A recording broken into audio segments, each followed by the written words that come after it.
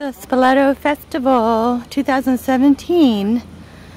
The first time we came was 1982 when we were married, so this is pretty significant.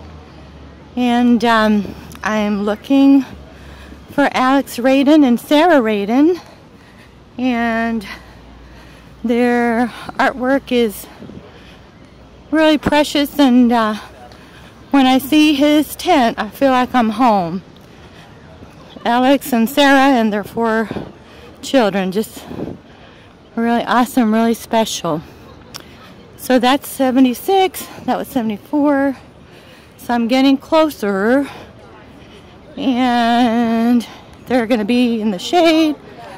Some beautiful artwork, amazing artwork. This artist captured a wave in both senses, caught the wave.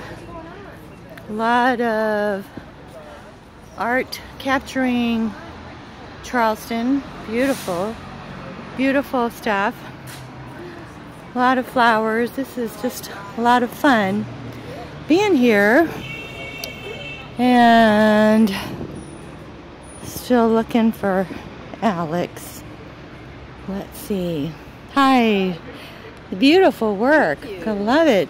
I was looking for my friend in tent 85. I mean, 58. Well, this is 84. Oh, so gotcha. That way. I reversed it. Thank you.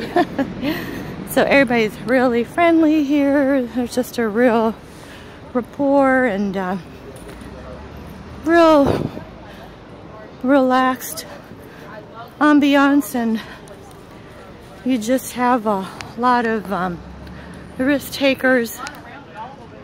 Try to enlarge so you can see the beautiful paintings, and the artists are available, and you get to hear their stories. It's really amazing. That was Marie Scott Studios, Madison Latimer, Whimsical, and some people have been here for years, and then some are newer. Alex has been here, I think, for 5 years. And he and his wife have worked with Artists on Fire, and some beautiful fish. And they put on an exhibit back in 2013, I believe, that was just